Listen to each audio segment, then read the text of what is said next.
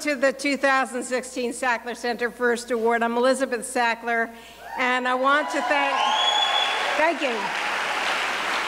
Thank you. I want to thank the Manhattan Country School and their wonderful musical teachers, Susan and Donovan, and their principal, Michelle Sola. And I also, I have to give full disclosure. My grandchildren go to the Manhattan Country School. But none of my grandchildren are of that age group, so it was not self-serving. But it was there that I heard these children, and I thought, what a wonderful way to start this evening. So I didn't have to Google for a Manhattan Country School, and I wish we had more of them because actually they learn We Shall Overcome at age 4 when they begin at the school, and they sing it every Martin Luther King Day. And they have a sign on the front of the door that says, "We welcome immigrants." And in the 6th grade,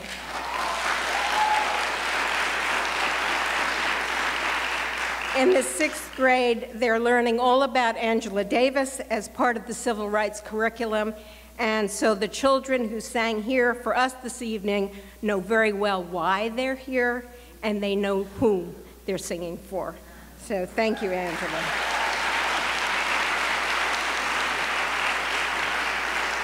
For 5 years, the Sackler Center First Award, we've honored nearly a score of the most powerful women in this country: Anita Hill, Toni Morrison, Sandra Day O'Connor. All of them are listed in your program. And for almost 10 years, the Sackler Center's focus has been on equality, equity, and justice.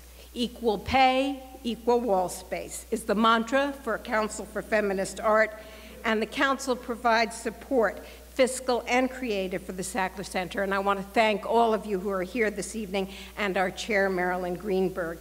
During the past 2 years plus, the Sackler Center has brought to the forefront the programming and exhibitions of the herstory and history of injustice and bigotry and the truth and horrors of mass incarceration. States of Denial, the illegal incarceration of women, children, and people of color is the Sackler Center's ongoing series funded by Novo Foundation, and Novo is represented here tonight, and I thank you for that. And currently on view is Agitprop, thanks to our wonderful curator, Catherine Morris, and our special sponsors, including with us today, the Embry Family Foundation, and thank you very much, Lauren Embry, who is here, and also the Helene Zucker Seaman Memorial Exhibition Fund. So this evening is particularly special and important. It's an evening as the Sackler Center First Awards honors in one person all that we hold dear, all for which we strive, and all for that we stand. All that has been the foci of our exhibitions and programming, to wit, the fight for freedom, the fight for equity, and the fight for justice. We honor Angela Y. Davis, who for 4 decades has been, as a scholar and intellectual, on the political and social forefronts for justice. Angela Davis is synonymous with truth.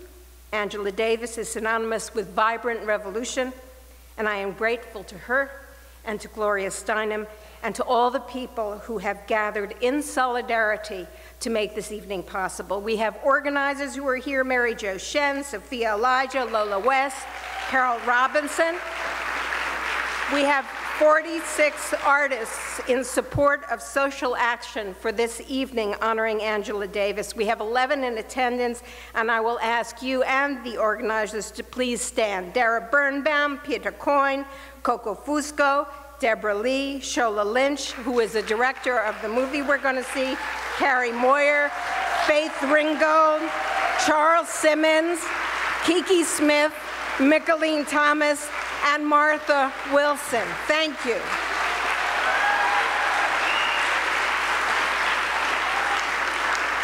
This introduction is filled with a lot of names, and I think we should all revel in them, because those 11 are also joined in spirit, who could not be with us tonight, 35 artists: Marina Abramovic, Gada Amir, Ida Applebrug, Harry Belafonte, Tony Bennett, Judy Collins, Kasim Dean, Jane Fonda, Alan Gilbert, Harmony Hammond, Tony Kushner, Suzanne Lacey, Wynton Marsalis, Audra McDonald, Marilyn Minter, Toni Morrison, Shira Nashat, Jesse Norman, Lauren O'Grady, Yoko Ono, Suzanne Laurie Parks, Carolee Schneeman, Joan Semmel, Cindy Sherman, Joan Snyder, Susan Stroman, Susan L. Taylor, Julie Taymor, Fred Tomaselli, Kathleen Turner, Kara Walker, Carrie Mae Weems, Ray Charles White, and Domaine Wetzel, and I thank them all for joining us this evening.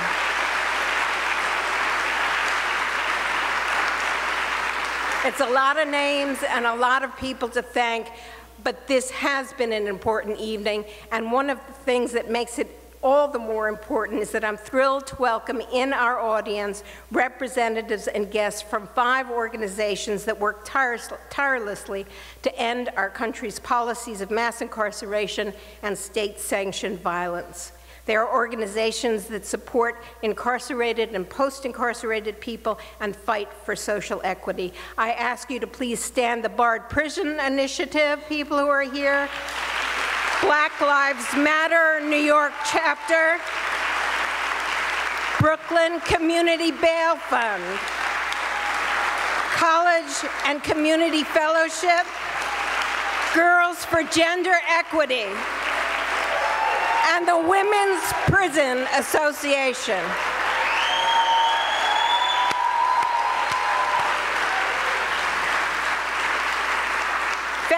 Thank you for standing, thank you for letting us honor you and your work, and thank you to Tamara and Greg Belafonte, to Donna Ben-Anari and Nicola Durakovic, and Clara Bingham and Joseph Finnerty, Barbara and Richard Debs, Henry Elsesser, Sharon Fay and Maxine Schaefer, Diane Karp, Hetty Kleinman, Marjorie Marte, Mary Jo, and Theodore Shen, Starry Fun Night, for sponsoring the seats so that we could have these people here. We thank you very, very much.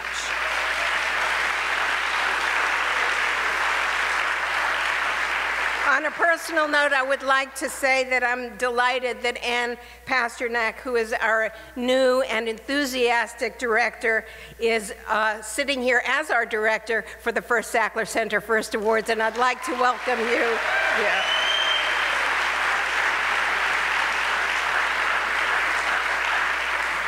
And once again, it's an honor to have our First Lady, the First Lady of New York, with us to celebrate the Sackler Center First awardees.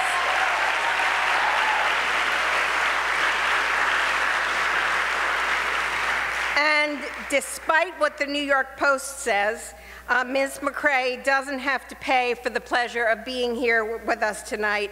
She is the First Lady of the City of New York, and she honors the Brooklyn Museum with her presence and, of course, as our guest. Please join me in welcoming the First Lady of New York City, Chirlane McCray.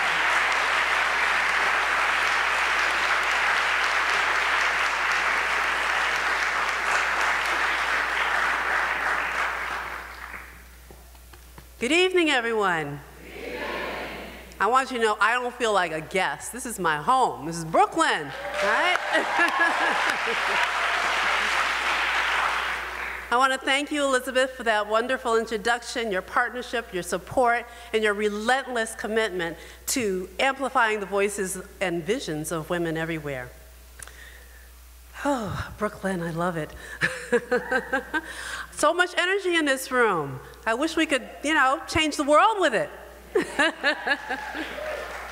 So I am grateful for the opportunity to introduce an abridged version of Free Angela and All Political Prisoners, the masterful documentary by Shola Lynch.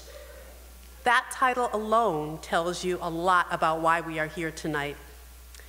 When Angela Davis was in prison, her allies formed a defense committee, and they were planning to call it the National United Committee to Free Angela Davis. It was Davis who insisted that they call it the National United Committee to Free Angela Davis and All Political Prisoners.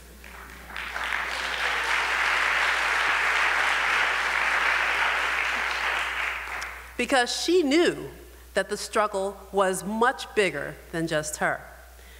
Yes, Angela was and is an icon. I was 15 years old when she went underground, And let me tell you, seeing her on the news with her stunning afro and her fist raised in defiance was nothing short of electrifying. But if Angela was not more than her proud locks or her power salute, we wouldn't be here tonight. She endures because she cannot be contained to a single era or episode. Angela was a revolutionary before she was in the news, fighting for Black power while pushing her male compatriots to make room for the sisters. She certainly was a revolutionary during her celebrated trial, when she stood strong and tall in the eye of a media storm. And she is a revolutionary today, applying her fierce intellect to a most worthy mission of dismantling the prison industrial complex. Her steadfast commitment to returning all power to the people is perhaps Angela's greatest legacy and lesson. Over the past few years, millions of minds have been awakened, or reawakened, by the tragic, truncated stories of Trayvon Martin, Eric Garner, Tamir Brown, Freddie Gray, Michael Brown, Sandra Bland, Tanisha Anderson, Natasha McKenna, and so many others who did not make the headlines, but should have. The challenge before us now is to stay woke, as some of our young people say. This movement we're a part of isn't looking for part-time help. We need lifetime members. We need people who are all in, all the time. We need people like Angela. And I'm reminded of another Sackler First Award winner, Toni Morrison, who is also a member of Artists in Support of Social Action, which stands in solidarity with Angela. Ms. Morrison once wrote that the function of freedom is to free someone else. I'm going to say that again. The function of freedom is to free someone else.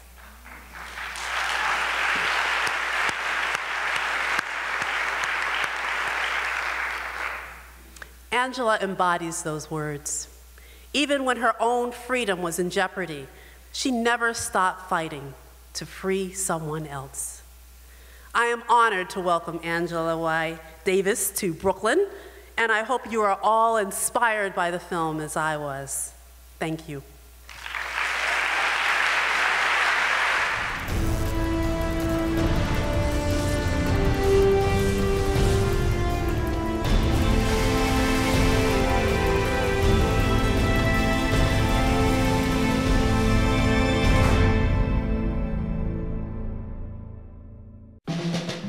Philosophy professor Angela Davis admitted that she is a member of the Communist Party. Hoover put her on the top 10. Everybody had a file on it. Her first lecture drew 2,000 students. Angela's education is now being put into practice. Angela Davis purchased 4 guns. There is a conspiracy in the land. It's a conspiracy to wipe out the Black community as a whole.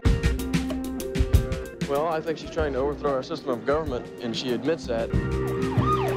The actions of the FBI in apprehending Angela Davis are a rather remarkable story. A U.S. District Court judge set bail at $100,000. She knows that the movement to free all political prisoners is growing every day. This entire incident was a deliberate provocation. They wanted to break me. They wanted me to respond. There was enormous feeling for Angela everywhere in the world. We know that she is innocent. We want to tell that Pharaoh in Washington to let Angela Davis go free. What they're doing to her is an exaggerated form of what happens every day to Black people in this country. What does it mean to be a criminal in this society? They are not going to kill her. They're not going to imprison her. We're going to free her. We're going to win her freedom.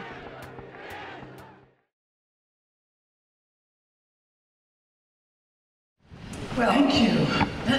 Welcome to the People's Republic of the Brooklyn Museum. The Brooklyn Museum. And the Sackler Center for Feminist Art. Right. We are so honored that you're here. I don't think, I mean, how many tears are there? I don't think you know how much you have been part of our lives. How many people in our audience live through?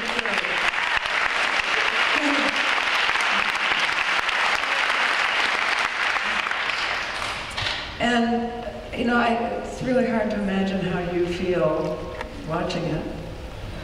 But I know there are people in this audience who are going through tough times, not on a global scale, as you did. But what helped you survive? What comes to mind that you want to pass on to folks in this audience who are having trials, personal trials? Well, first of all, can I say that I'm really happy to be in Brooklyn?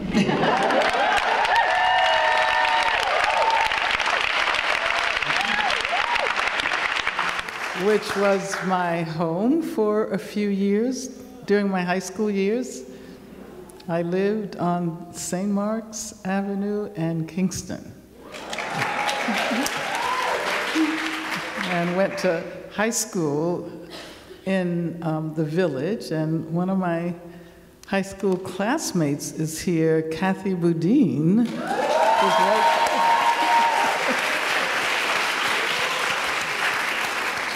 So it's really wonderful to be here in New York, and it's really great to see you, Gloria. It's been a while, a few years since we've seen each other, and I'd like to thank Elizabeth for organizing this event. And thank you.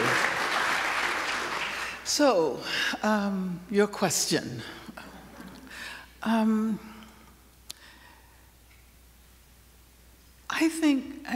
I've pondered this question often because there were times when, of course, I was quite frightened and, absolutely certain that this was so enormous that there was nothing we could do that could defeat their plan to either send me to the gas chamber or to prison for the rest of my life. And I suppose what made me feel capable of getting up every day and moving forward and continuing was the fact that there were so many other people involved in this struggle. This was not my struggle alone. And I had, just a few months prior to my own arrest, when I was doing work around the Soledad Brothers case, I can remember giving speeches and saying to people, you have to join the campaign to free the Soledad Brothers. No one knows who will be next. You could be next. And I had no idea at that time that I was actually referring to myself. But I think that so many people were willing to come forward and join the campaign because they knew that I had been involved.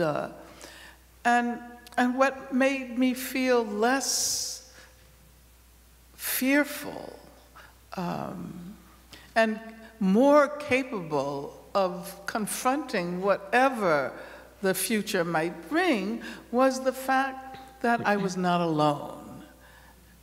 And even today, when people, talk about my story, and there are some people our age who remember the whole situation from many, many, many years ago. I have to insist that it really was not about me. I was the target of those charges, not because of what I had done as an individual, but because of what the movement was doing at that time. And so I can only see myself as being one of many others. And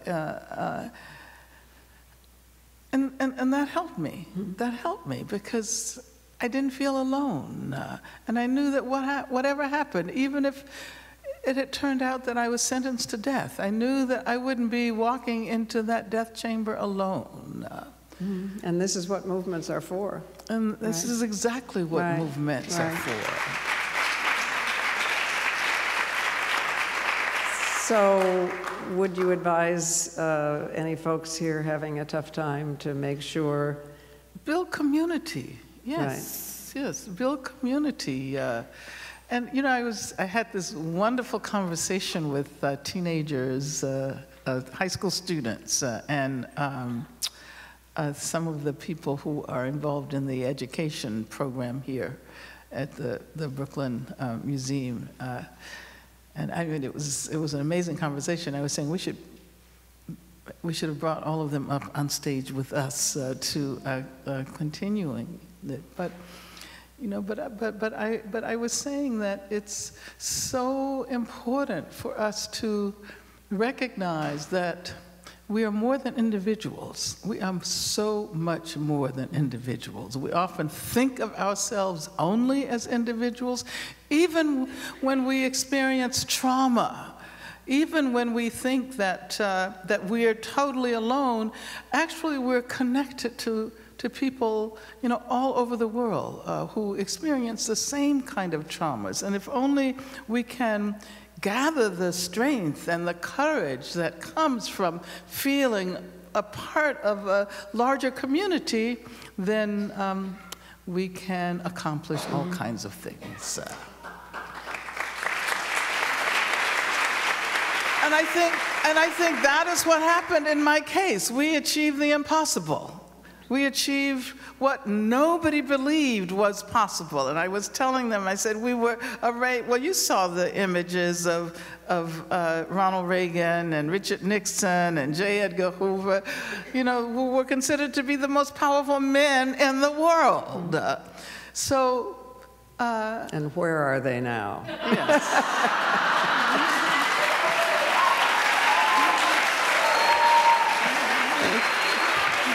And the question is, where are we now? Yes, right. Well, I just want to ask you one other question, which I don't know if it has an answer or not, but is there anything about this that still makes you feel misunderstood? You know, because feeling misunderstood is a form of invisibility. Is there anything you want to tell us? I mean, Shola, thank you for this incredible film. But I know it's real hard to get such complexity, you know, into such a short space. Yeah, and Shola did an amazing job. I had not seen so much of that footage. And I told Shola that I had no idea how the FBI was able to capture me until I saw this film. That's true. There are a couple of things that you didn't get to see because it's, what, about 40 minutes cut out? Yeah, about 40 minutes that you didn't get to see. And you should all see the whole thing. And one of the things that's really interesting in the film and in the campaign was how I got out on bail. Because had I not been released on bail, I don't know what would have been the consequences in the actual courtroom.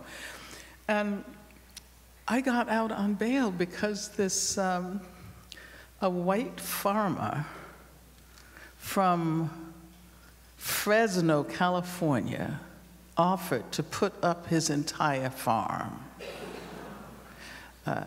And I mean, the story is told in the film, but Aretha Franklin had said that she was, if I ever received bail, that she would go the bail. But she was somewhere in the West Indies, and it was impossible to transfer funds in the way we do now. You know, it was a different stage of capitalism at that era. So yeah, and I don't know, the story is somewhat complicated, but there were only a couple of days in which that might have been possible, because the California Supreme Court had just overturned the death penalty temporarily in California. That meant that suddenly I was eligible for bail. And because there had been organizing all over the world, as soon as that decision came down from the Supreme Court of California, people started calling and sending telegrams. Yeah, that was the way we communicated in those days. And it was only as a result of that combination of massive movement pressure and this person who had been touched by the movement, who knew that we didn't have it was $100,000, I think. That doesn't sound like a lot of money today, but it was more like $1 million or more in those days. And that's how I actually got out of jail.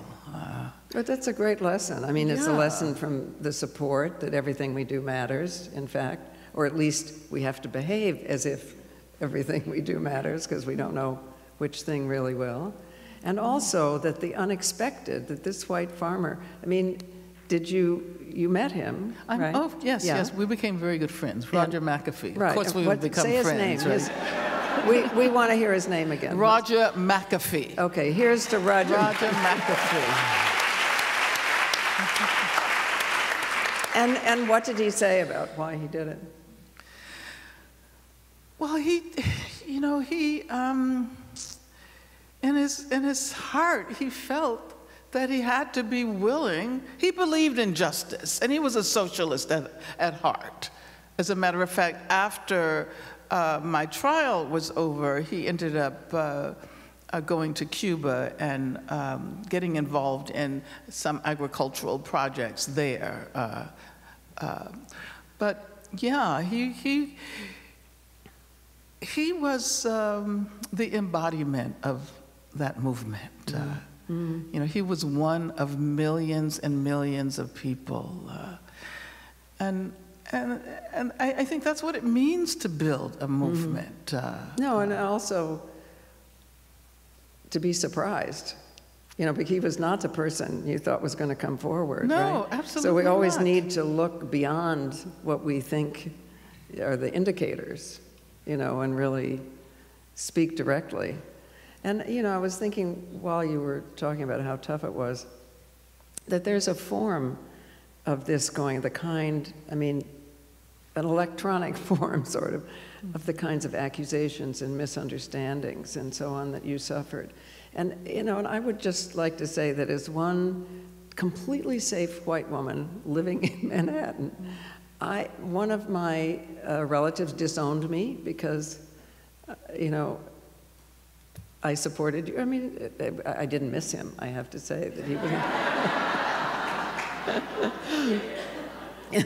he was not a nice guy.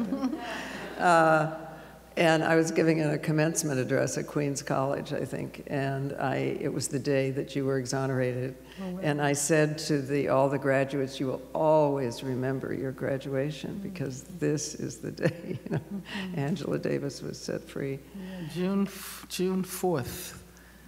And all of the graduates cheered, and a lot of their parents booed. So, you know, it was serious. You know, it was all kinds of people who my mother said she discovered who her real friends were, because of course when I was underground, especially, there were those who disassociated themselves entirely from her in Birmingham, Alabama. You know, who wants to be associated with a black communist revolutionary. My mother said, I do. And she raised her fist. I would like to say, just as a little aside, that communism is so American. I mean, because Marx and Engels were inspired by the Iroquois Confederacy. Yeah, yeah. I mean, it's under our feet, kind of, right? Yeah, there's a long, long history of socialist and communist activism in this country. Yeah. Well, what's great is that now it's possible to criticize capitalism in ways that was impossible during those days.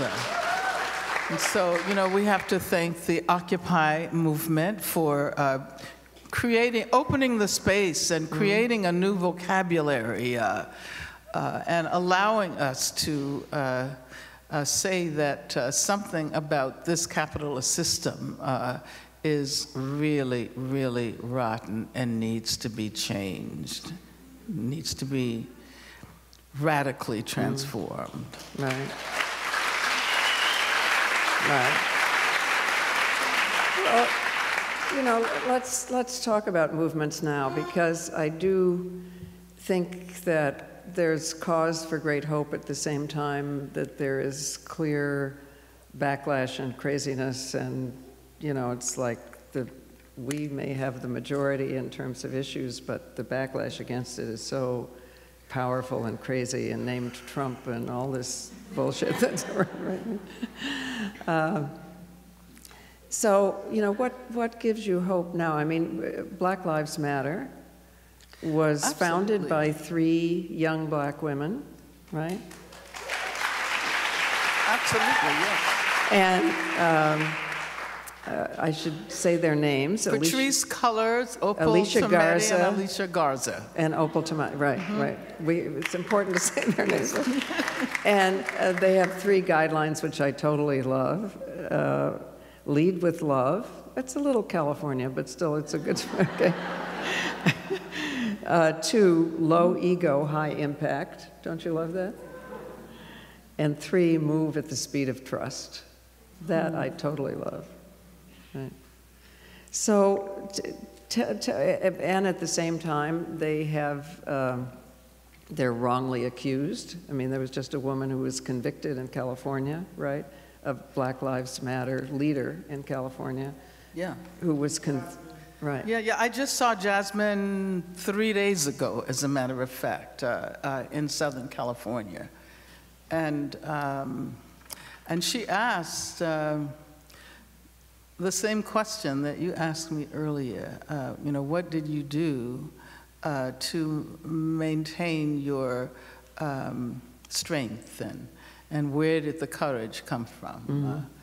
And I gave her the same answer about community and ensuring her that we were not going to let her go to jail, but in the event that she did go, that she would not be alone. But Black Lives Matter is, this is what we've been waiting for. This is a historical conjuncture where, you know, all of the ingredients came together in an amazing way, and Opal and Patrice and Alicia, they were able to read the times and understand that this is what we need at this moment. And it has legs, I think, in a way that is as important as Occupy is, didn't have the same kind of visceral, lasting power. Well, I don't know about that, because I think it's important for us to see these moments as connected. And Occupy, of course, it was impossible to have an unending encampment, right? That had to come to an end, but the consequences are still with us. We have this new vocabulary, we have new movements against eviction, and I see Black Lives Matter and all of the organizations and formations that have emerged, say, since Trayvon Martin in 2012, as linked. So you have Occupy in 2011, right? And then you have the upsurge against the killing of Trayvon Martin in 2012. Troy Davis, we almost managed to prevent him from being executed. And then of course, in Florida, you have the emergence of the Dream Defenders, who are still going strong. And then you have organizations that develop in New York, and Justice League in New York, BYP 100, Black Youth Project in Chicago. So all of this is connected. I think that this is a moment when there is so much promise, so much potential. And of course, we never know what the outcome is going to be. We can never predict the consequences of the work that we do. But as I always like to say, we have to, and I think somebody found a quote of me saying this somewhere. I saw it on the screen. We have to act as if it is possible to build a revolution and to radically transform the world.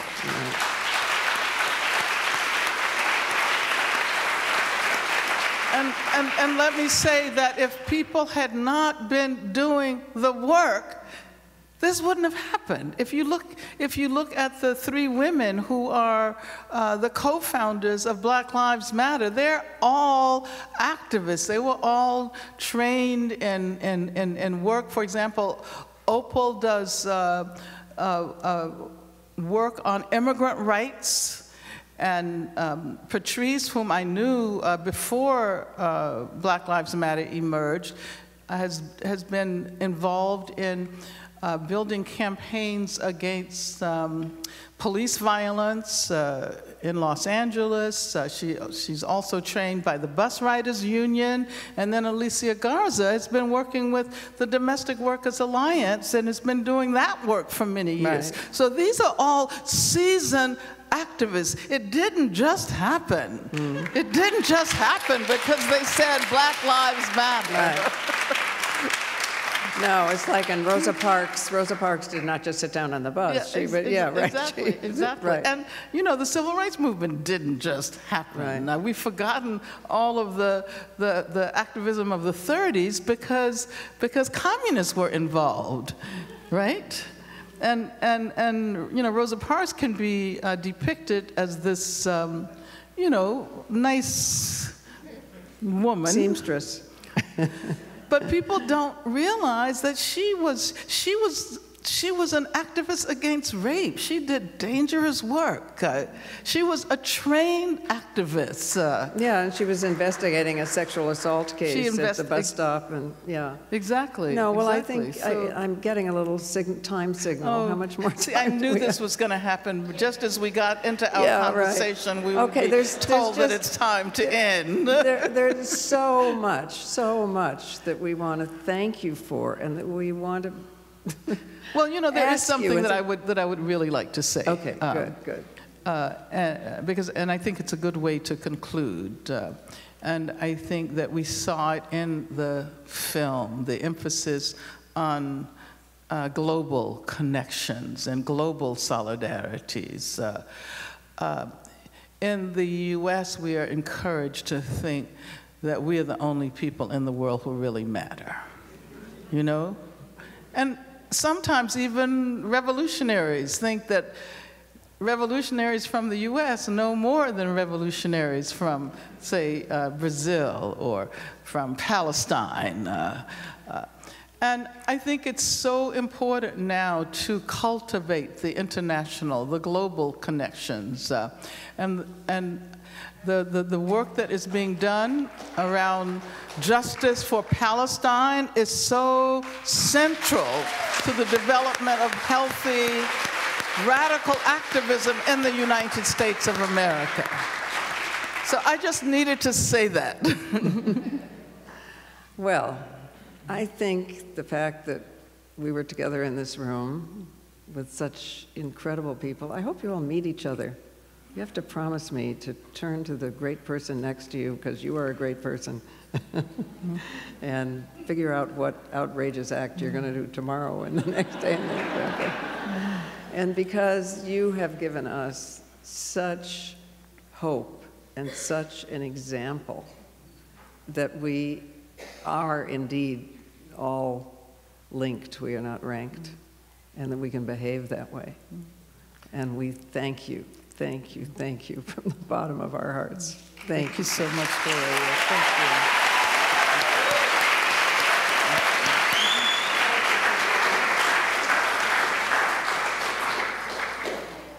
As Gloria said, thank you, and thank you. And if you would allow me, I would like to present you with the Sackler Center First Award with a bow to the final paragraphs written by James Baldwin as an open letter to my sister Angela White Davis in your 1971 book, Angela White Davis and Other Political Prisoners, If They Come For You in the Morning.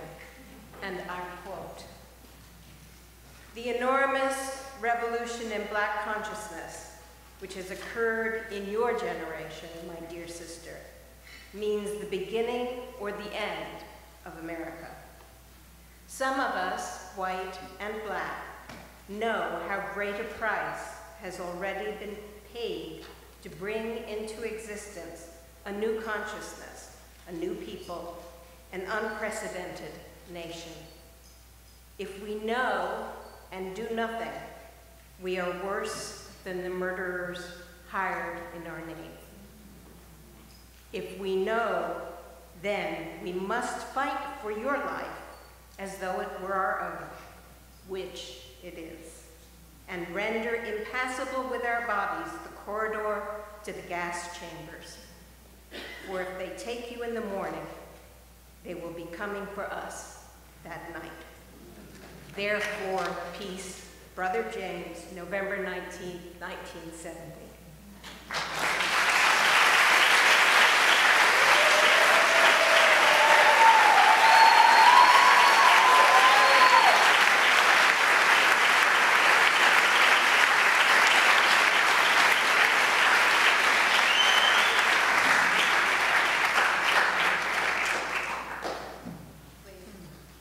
Thank you so much, Elizabeth and Gloria. This is a beautiful award. And I entirely appreciate your choice of the quote by James Baldwin from the open letter he wrote, which actually launched the whole campaign for my freedom. And I'll say in accepting this award that we need these struggles more than ever during this time. We've talked about the emergence of new movements, but what we haven't referred to is the extent to which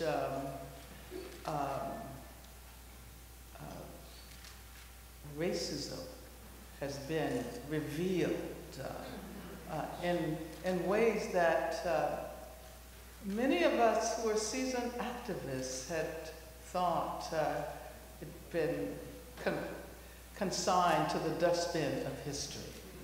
So we see this, we see, and I often feel that by mentioning Trump's name, I'm conjuring up this figure, but I will say that we have learned how important it is to prevent Donald Trump from winning the election. We have to do whatever is necessary.